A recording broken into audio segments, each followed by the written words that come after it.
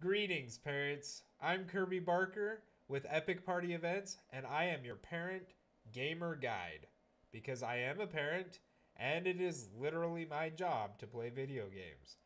Today, we have a game that we're going to talk about that I know all parents are excited to hear about. They just love this game. They love yelling at their kids to get off this game and hearing their kids yell every time they mess up in the game. And if you haven't guessed what it is yet and you haven't clicked away, the game is Fortnite. Now, Fortnite, before you click away for real, is a very interesting game. And I think it's important that parents understand and can talk to their kids about the games that they play, at least at a moderate level. Because I know this is important, as video games are a major part of kids and a lot of adults' way of entertainment nowadays, I really feel that if you stick around, watch this video, and learn a little bit about the game, you can have a better and more cohesive relationship with your kid.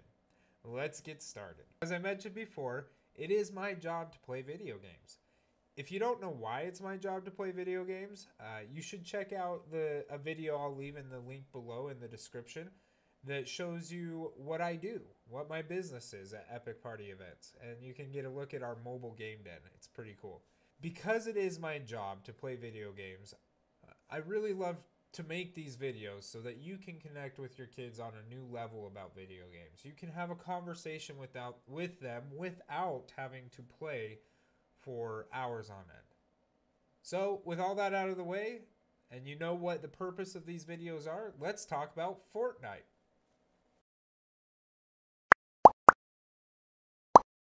As you can see, I have some video of me playing Fortnite, and I am not that good at Fortnite. I have only played it a handful of times. However, kids play it in the game den all the time. And I have played it, so I feel qualified to be able to share with you some information about it. Fortnite is what is called a third-person shooter game. That means it's a game where you shoot other people, like a war game, if you will. However, it's in the third person. As you can see here in the video clip, the camera is set behind the avatar. You can see the avatar or the character in front of you.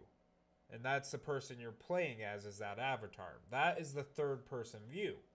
A first person shooter is when you take on the view as if you are playing the character yourself. So it's like you see your hands in front of you, like I see my hands in front of me. You see that you look through the sight like a real person would look through the sight.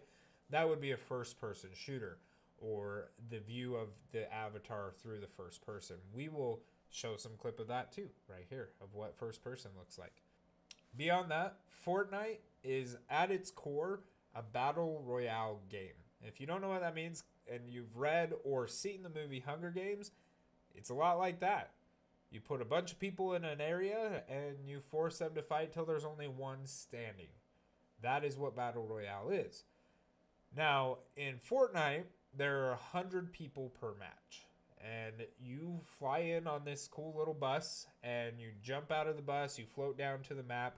When you're playing in this Battle Royale, your whole goal is to be the last one standing. Now, you can build walls in the game to help protect yourself, to climb up high, to do all sorts of stuff. You can find chests with a bunch of guns in them, ammo, things like that. When you land in the map, you start with nothing. Again, like Hunger Games. The map is very large. So what happens when there's only 2 people left and you're on a large map? That sounds like it could take forever, right? Fortnite had a plan for that. So Epic Games, the creators of Fortnite, they created what you call the storm. And the storm doesn't exist on the map right away, but as time goes by, this storm, which is a big circle around the map, just starts getting smaller and smaller and smaller and smaller. If you're caught in the storm, you're going to take damage really fast until you're out of it. So you don't want to be in the area the storm covers. And the storm will eventually cover pretty much all of the map, forcing players to be in a much tighter area and therefore causing a fight to occur. Fortnite has a couple of game mode variations to that Battle Royale. Like you can play duos. There's 2 players per team and there's 50 teams. So still 100 people in the game, but you have a teammate this time. And whatever team reaches the top wins. You still win if, for example, you die, but your teammate makes it all the way to the end. you still win. And then they have squads, which is 4-player teams, which is, again, 25 teams with 4 people on them. It's a real feat to claim a victory royale, which means you're the last one alive, in Fortnite. It's not easy. So I always recommend to parents, give your kids a little slack. Matches don't really last much longer than 15 minutes because of that storm shrinking the map and causing confrontation. They don't really last that long. So give your kids a few minutes to finish up a match if they're in one. I always say, hey, yell out, hey, you've got 15 minutes. If you're in a match, you can finish it. If you haven't started a match, you're not in one, don't. We've got to go, whatever it may be. But I feel like giving your child that leeway to at least finish a match that they may be doing really well in will, in the long run, it will reciprocate. And they'll honor that and they'll get off the game after the match is over. Fortnite also has some other games that are kind of, if you would, seasonal games. They had an Avengers game when the last Avengers movie came out. They have different types of playing against other people, but the main game is the Battle Royale. Battle Royale is what you call a PvP game, and that means player versus player. You can look at it as if you're online playing Fortnite and I'm online playing Fortnite, we are fighting each other. Player, me, player, you, versus each other. And so player versus player is what Battle Royale is. Fortnite has a game mode called Save the World that it would be known as a player versus enemy or player versus an environment. And that is where a player, am playing against the computer of the game, not against other players, but the game itself.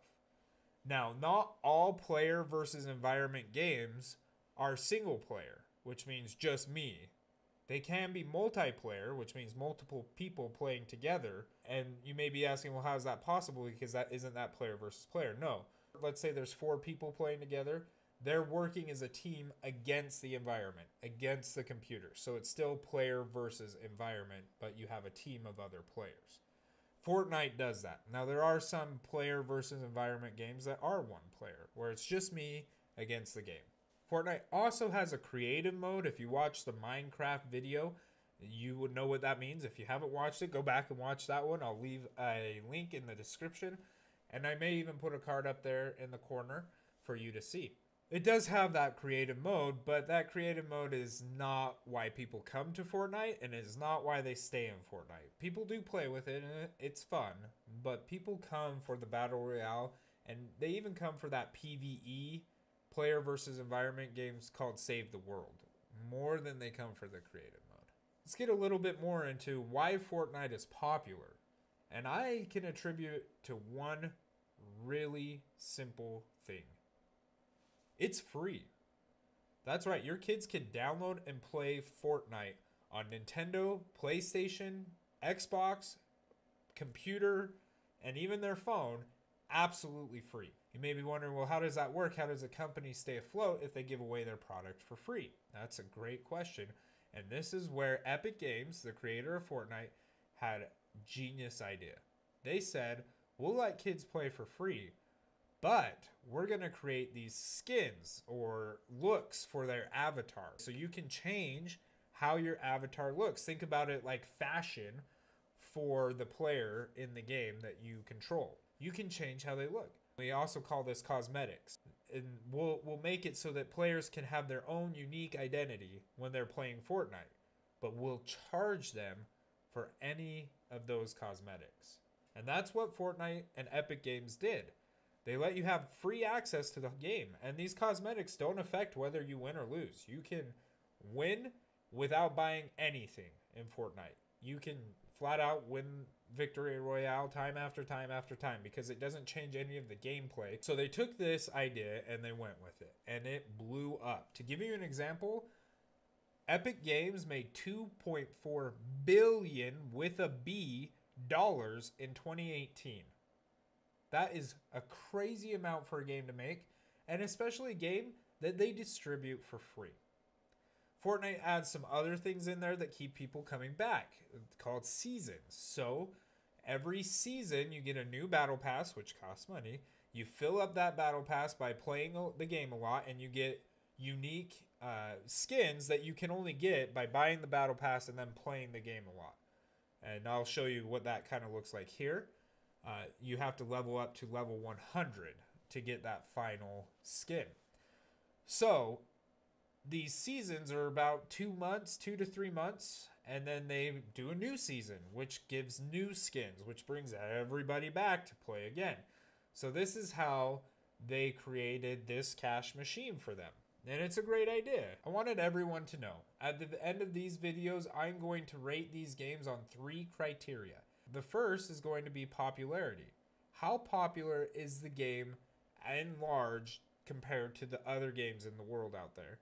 That's the first one, and we'll rank that from A to F. A being the best, F the worst. Just like a kid's school grade card. Figured most parents will understand that, so we're going to stick with that. Then we have the next ranking, which will be how appropriate is this game for all ages. So essentially, if it gets an A on that, it's good for any kid to play. If it gets an F, I wouldn't even play it, for example. And then finally, the last one is going to be a grade based on my personal opinion. Things I like, things I don't like. I'm throwing this in here because some of you may find that your kids have a similar or opposite point of view of me, and hopefully that will help you. You'll see if I like a game, they may not like it, or if I like a game, maybe your kids will like it. So let's go ahead and get started, and we will be rating Fortnite on those 3 things. For the popularity score, Fortnite gets an A+++++++.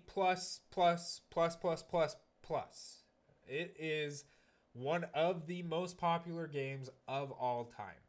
It has broken a barrier that a lot of games do not. And you could hate Fortnite, your kid could hate Fortnite, but no one can deny the mass impact it's had on the world. Again, they made $2.4 billion in 2018.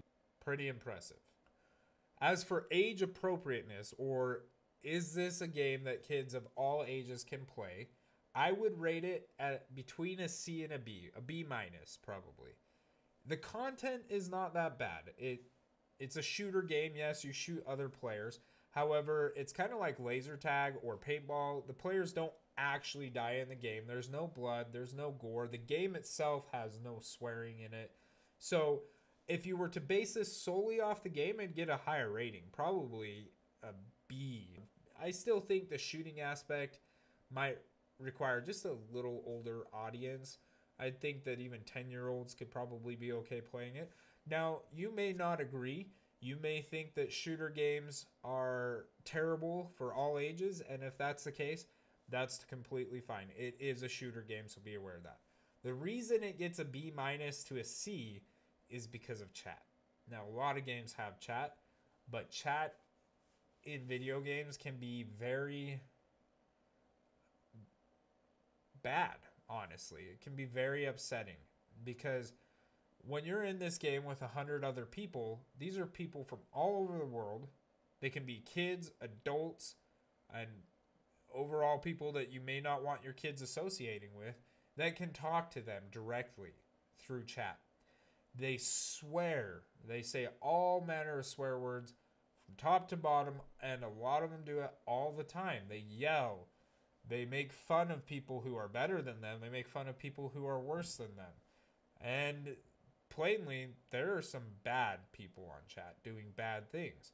So the chat is why it receives such a low grade. I think that, in my opinion, kids need to be a little older so that they can differentiate, danger and bullying and maybe not be affected by it so much. That's my take on the chat. For that reason, I give it a B minus to a C in age appropriateness. My overall opinion of Fortnite. This was a tough one. I don't like shooting games in general, and there are many shooting games I prefer over Fortnite. So I'm going to stick it at a B. I don't think it's a game. In fact, I don't play this game very much, and it's not one that I think I'll very much get into.